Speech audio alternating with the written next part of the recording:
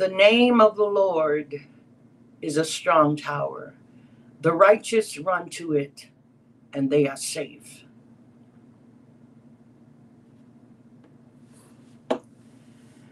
Greetings this morning. Greetings to you this morning from Minnesota, the state of Minnesota. I want to welcome you, those who are finding their way here. Come on in. Get ready for a brief word from the Lord. Meet me here. I'm just going to give you a few minutes as we come in and get our spiritual feeding for this morning. So I want to greet those of you who are on YouTube.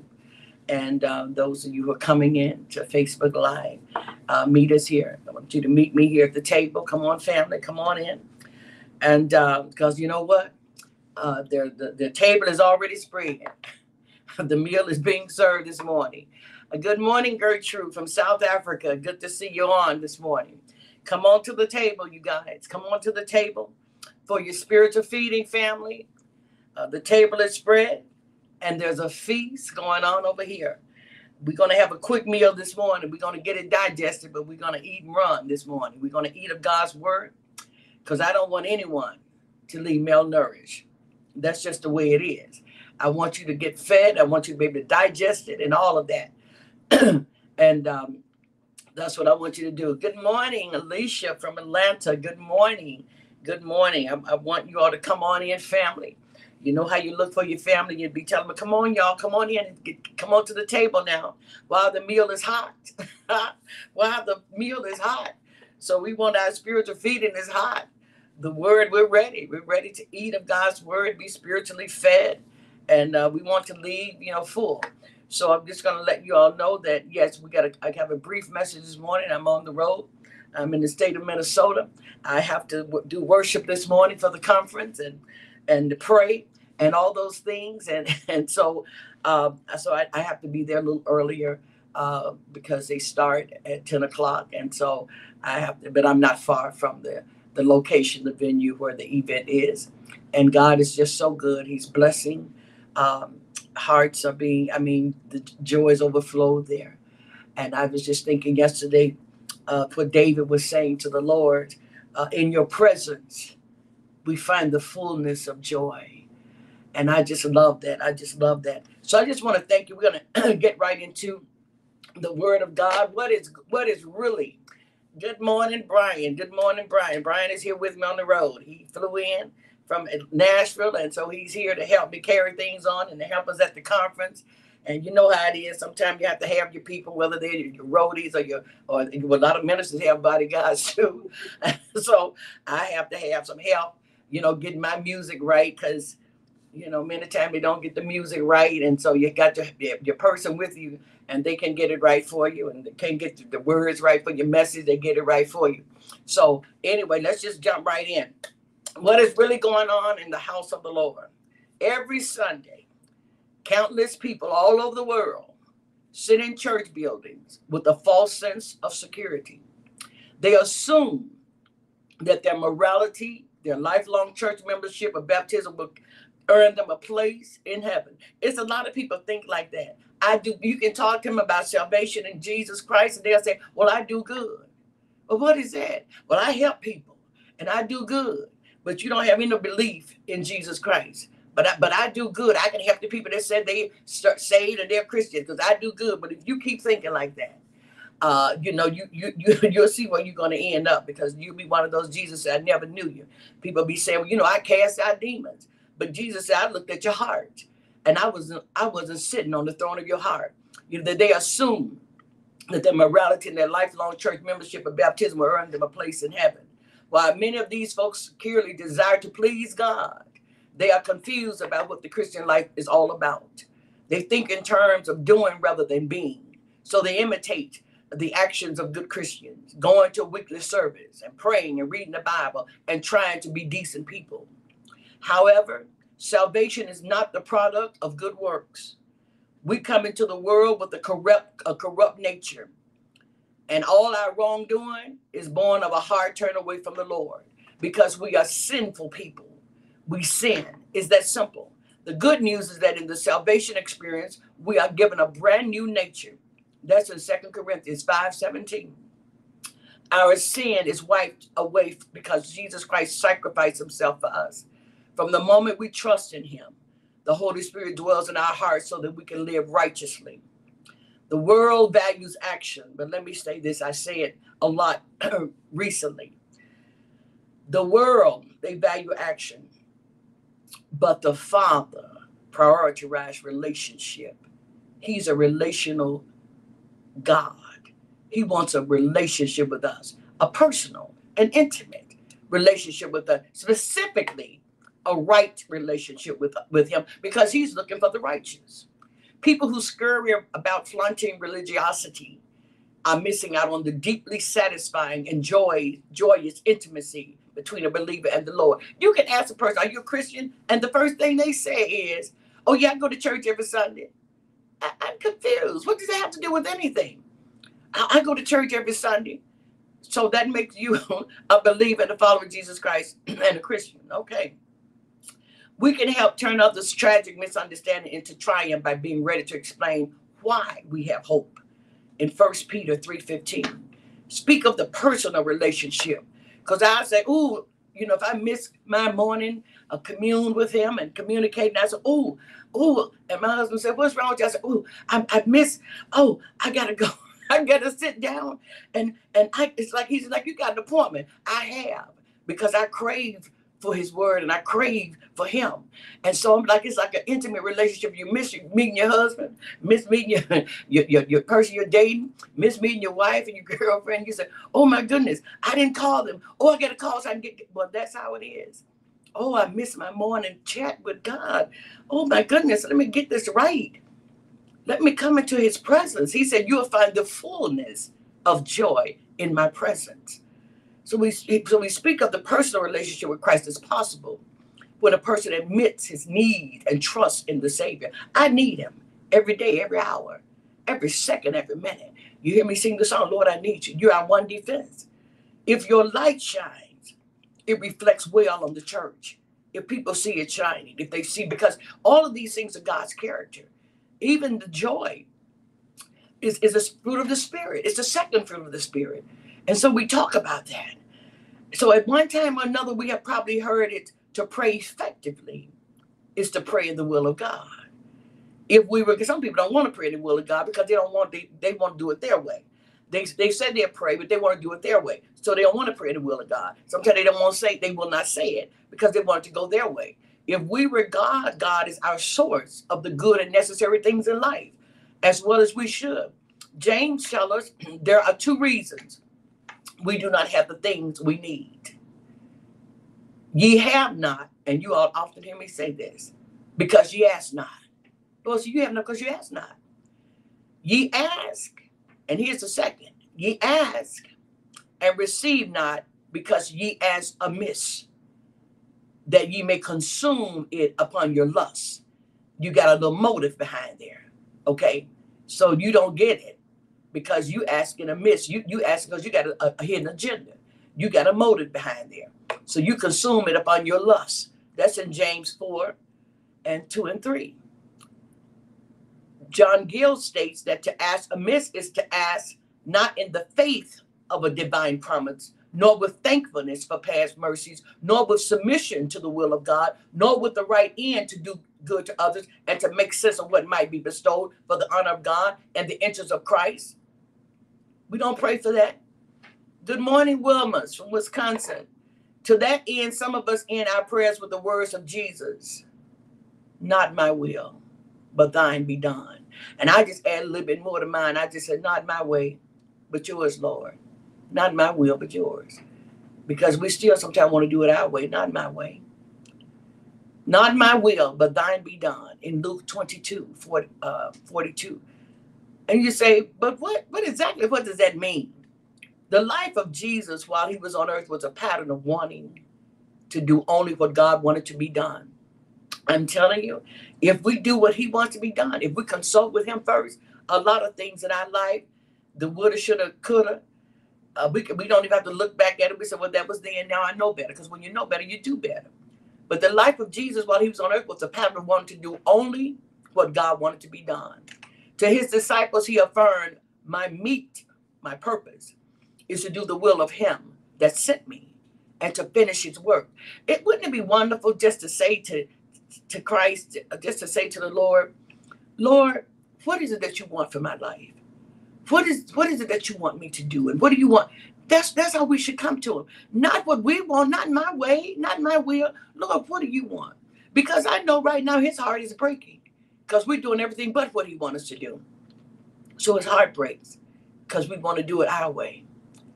He said, my meat is to do the will of him that sent me and to finish his work. That's in John 4:32. In other words, his sole purpose was to do the will of God. We can see that in Hebrews 10 and 5, chapter 10, verse 5 to 10. And everything about him and his life lined up with his purpose. Can we say that? Even when facing death by what was then the cruelest of methods, which is crucifixion, he yielded himself to the will of the Father. Fast forward now, over 2,000 years later, and there you are in prayer. We have a large laundry list of petitions of things we really want and or need. Good morning, Claudia from North Carolina. Good to see you on this morning. We have a laundry list of petitions of things that we really want or need. Do you trust your own judgment? Or do you trust God that what he wants for you transcends anything that you could ask or imagine for yourself? Ephesians 3:20. It is not easy to yield our will to that of the Father. Just ask Jesus. His Gethsemane struggle was of such that there appeared an angel unto him from heaven, strengthening him. And being in an agony, he prayed more earnestly. And his sweat was as if it were great drops of blood falling to the ground in Luke 22:43 and 44. Yet for those who desire to be in the nucleus of God's will, is there really any other way to pray? We want to get into dialogue while we pray, but you see God, but see, this is how it is, God, but you see, we don't have to ask God, do you see? He knows and sees everything before we even ask. So we're trying to get in a dialogue with him. But yeah, Lord, but see, I know you, God, but see, Lord, if we do it this, but see, Lord, I know this person like me, and I'm in love with them. But see, Lord, see, we need to get somewhere and sit down. Is there any other way to pray? The flesh that seeks to satisfy itself is constantly at war with the spirit that strives to do the will of God. I'm going to say that again. The flesh that seeks to satisfy itself is constantly at war with the spirit that strives to do the will of God. Galatians 5:17. Some of God's finest statements of our time have said much on the issue of praying in the will of God. Pastor and author A.W. Tozer puts it this way: to pray effectively, we must want what God wants. That and that only is to pray in the will of God. I wish I had some people listening, because some people need to hear this, who's not on here, but they need to hear it. To pray effectively, we must want what God wants. That and that only is to pray in the will of God. We have the Gonville Beata, the late Anglican Dean of Johannesburg, reminds us, you are not drawn to God primarily for your own benefit, but for his. Good morning, Sharon from Wisconsin. Yes, thy will be done. He says, you are not drawn to God primarily for your own benefit, but for his. But for his. Good morning. I think that is Javon or Jawan. Anyway, good to be here. Let us know where you're from. We thank God. People are coming all over the world. The chief purpose of prayer is that God may be glorified in the answer. And here we are thinking it is primarily about us and our needs. That's what we think. We're praying to him for things as we got this laundry list of things we want him to do. And we thinking it's primarily about us. No, it's not about us. It's about us to a degree. But we're not drawn to God primarily for our own benefit, but for his. And then we understand that the chief purpose of prayer is that God may be glorified in the answer. But yes, a lot of people walk around and think that it's all about them when they pray. Not my will, but thine be done. 7 important words we need to bear in mind the next time we come to our Lord in prayer. While he can work all things for our good, Romans 8:28-29. It is never about us. It is and must always be about him.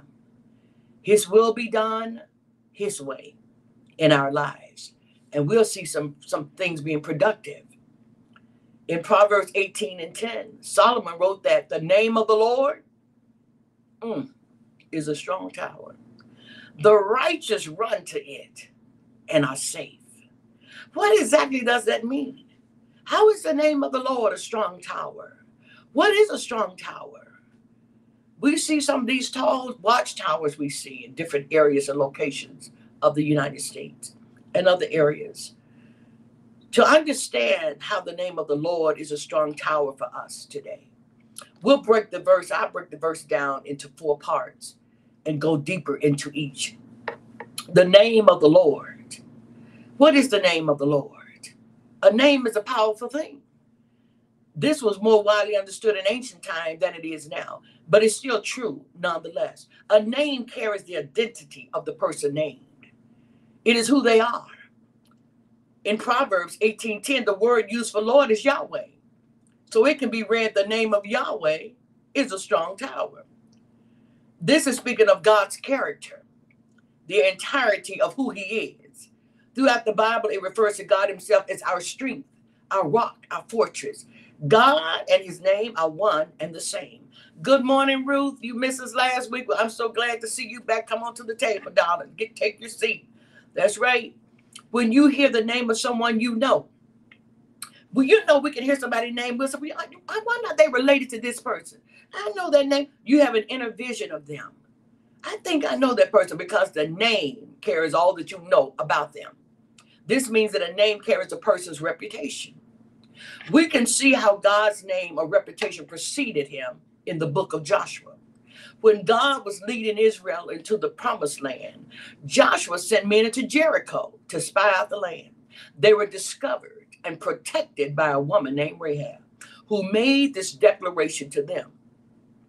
We have heard how the Lord dried up the water of the Red Sea for you when you came out of Egypt, and what you did to Sihon and Og, the 2 kings of the Amorites east of the Jordan, whom you completely destroyed.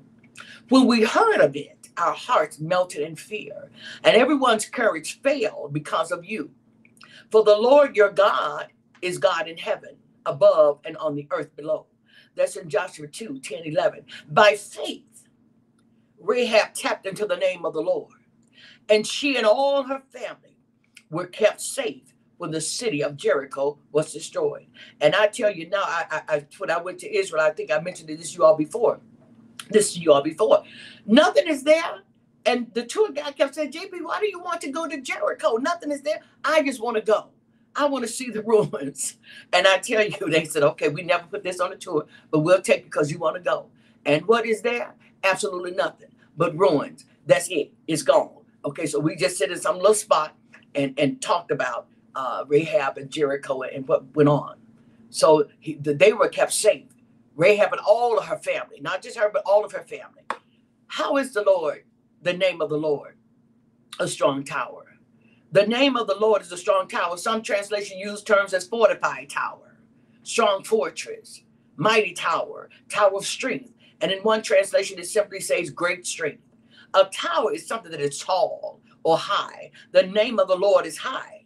Let them praise the name of the Lord because his name is high above all others. His glory is above heaven and earth. Psalm 148:13. The tower is strong. Strength is manifested in numerous ways. Words the dictionary used to convey how strength is conveyed are physical, mental, competence, influence, moral power, effectiveness, healthy, means to resist attack, uncompromising, well-supplied, clear, and firm and thriving. The name of the Lord is a strong tower. It is high above your problems, providing all you need. That's what we need to know. The name of the Lord is a strong tower because it is high above my problems, my situations, my challenges, my obstacles, providing all that I need. Well, who is righteous? It said the righteous run into it and they are safe. Well, there are 2 things here. The righteous, referring to the person, and the action run. Who is the righteous this verse is talking about?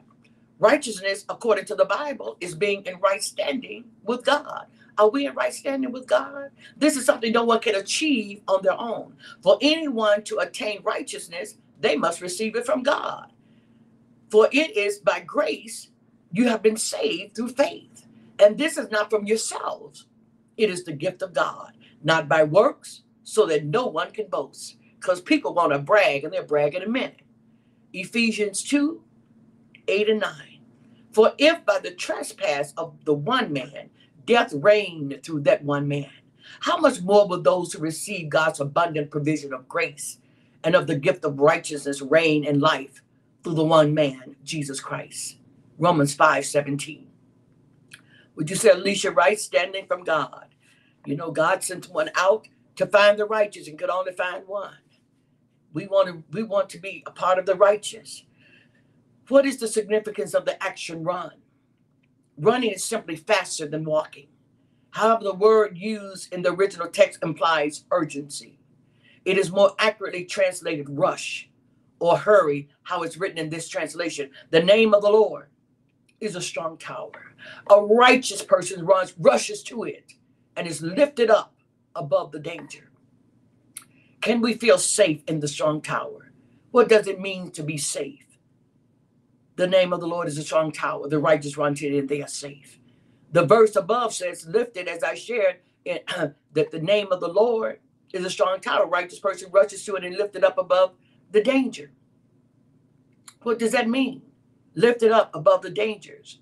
We were looking at Romans 5:17. The dictionary defines being safe as protected from or not exposed to danger or risk, not likely to be harmed or lost. Other translations of the verse uses words like set on high, set safely on high, be safe, is safe, shall be exalted, shall be strengthened, and are protected. And looking at the word in the original language, we get these phrases here: inaccessibly high, too high to capture, and set on high for above evil. In the verse that follows, Solomon identifies an imagined place of safety. Here it says, the wealth of the rich is their fortified city. They imagine it a wall too high to scale. Proverbs 18 and 11. Imagine safety isn't true safety. The name of the Lord is where we find true safety and protection are found. We try to go to church to find safety. And sometimes that's where our problems start for some people. They tell what happened to them in the church. We run to our boss, to the job. We run to this person, that person. And we think, even our spouses, and we think that's where our true safety is supposed to be. We hope that we got some safety. But we realize that true safety and protection is found in the Lord. The name of the Lord is a strong tower.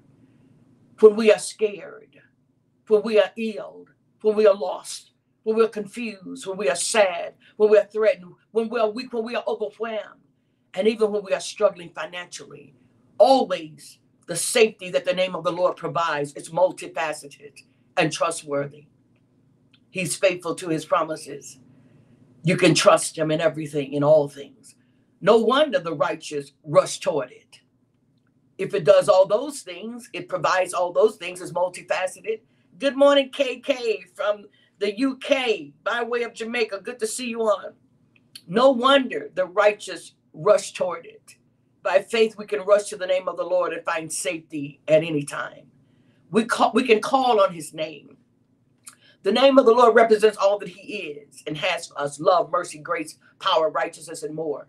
David called on the name of the Lord throughout his life and tasted the deliverance of God. And here are a few examples. From the ends of the earth, I cry to you for help when my heart is overwhelmed. Lead me to the towering rock of safety, David said, for you are my safe refuge, a fortress where my enemies cannot reach me.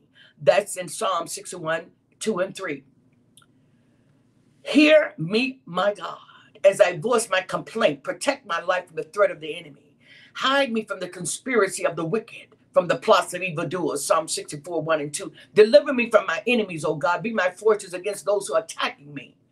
Deliver me from evildoers and save me from those who are after my blood. Psalm 59, 1 and 2. The Lord is my protector. He is my strong fortress. My God is my protection, and with him I am safe. He protects me like a shield. He defends me. and keeps me safe. Psalm 18:2. For in the day of trouble, he will keep me safe in his dwellings. He will hide me in the shelter of his sacred tent and set me high upon a rock.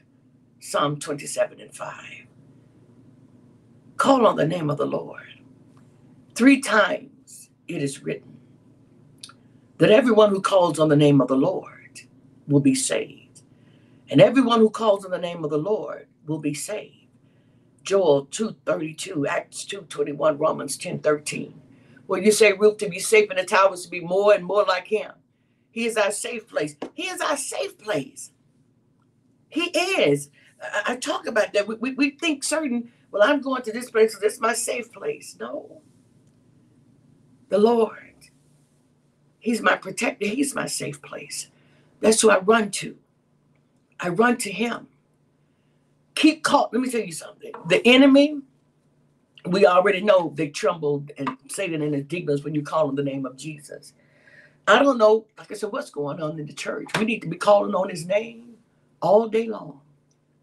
The old saints, some of our grandparents would say it, and old saint, Jesus, Jesus. And you being a young person wondering, what's wrong? Is something wrong? And sometimes they calling Jesus over you. They touch you as they pass by. Jesus, Jesus, Jesus. Because they know they're keeping Satan at bay. He going to keep calling on Jesus. Keep running to Jesus. Keep running to the Lord. I promise you, Satan is going to leave you alone. He's going to leave you alone because why? He can't stand that name. He can't stand it. He literally hates it. And he hates us because we're going to be forgiven. But he will not. And he can't handle the name of Jesus. And we don't want to call on Jesus. People are afraid to call on Jesus' name. They're afraid to get. Why are you scared to call on the name that's going to keep you safe? He will deliver you from out of the snares of everything. But you're afraid to say Jesus. I call on him all the time because I know what Satan. You're going to leave me alone. Because I know I know what's going to bother you. He don't want you to call. That's why he's trying to silence people. He's trying to silence folks because he don't want you to call on the name of the Lord. He know it's a strong tower. He know that the righteous run to it. And he know that if they call on him, they're going to be safe. He knows, the enemy knows this. And so now he's just coming into the church, coming into marriages, coming into children, your children, coming into all these things, your health and finances. Because he said they're going to forget to call on Jesus. And some people will, when you say Alicia, you put it all in capital letters with some exclamation marks behind it. Jesus, Jesus, Jesus. And just call on him. When you're sick, call on him. When you got any challenge, whatever you're running up against, call on him. Whatever the situation may be, call on him. Just call him. Because the word of God says, it says 3 times. It is written, call on the name of the Lord, you'll be saved. The name of the Lord, he's our protector. He's a strong fortress. Call on the name of the Lord. He's a strong tower. The righteous run into it, and they are safe. They are safe. This is not just something that I'm saying. Yes, I want you to be encouraged. I want you to all of that. Call on the name of the Lord today. Whatever it is, the devil gonna leave you alone because he gonna run. He just gonna have to run because he can't handle that name. It makes him tremble. It makes his demons tremble. And you just call on, Lord, I plead the blood of the Lord Jesus. And he's going to have to get out the way. And he may try to creep back in. When you see him try to creep back in, you just say, Jesus. And he has to flee. He has to leave you alone. We need to start calling on the name of Jesus. Well, you said, Brian, sweetest name I know. Jesus, yes. He's the sweetest name I know. Don't get me started now. Okay, so we just call on his name because Jesus is something about the name of Jesus. There's power in his name. The saint says something about the name of Jesus. The devil gonna leave you alone. If we just start just calling on him and praising him, and we'll be saying, he's the sweetest name I know. We'll be singing it ourselves because it is the sweetest name I know. Just calling on him. That's whoever missed the message, they're going to miss it because I'm getting ready to get off. Because I knew it was going to be a quick message, because I got to go and bless some more folks and share the word of God. But I want you to know the name of the Lord is a strong tower. Whatever you're going through, whatever it is, just call on Jesus. Jesus. Because the devil wants to silence us. And people are getting silent. They won't call. They're scared to say in the name of Jesus. They pray and won't even say in Jesus' name. They don't even want to say. And here we leaving out the most powerful thing that we have. The most powerful name to call on. We're afraid to say it. I'm going to call on him out because I need Jesus in my life. I know what he will do just calling on his name. And I know the enemy going to flee. He going to be so mad. Why they keep calling on him? Stop it, stop it. Let me throw something in the way. Whatever it is, I'm going to still call on Jesus. Because there's power in the name of Jesus. His name is power in the name of Jesus. So I want you just to share the message, to come back and listen to it. The name of the Lord is a strong tower. The righteous run into it. And that's where we are safe. Let's just call on him, saints. Family, call on him. Get back into when you're just craving his name, that you just want to keep calling on him. And so I just want to say today, there may be someone on here who, I don't know. Sometimes, like I said, I don't see everybody until after I'm off, and I see some, but I think I saw a couple of people on that I had not seen your name before, and I want to kind of know where you're from.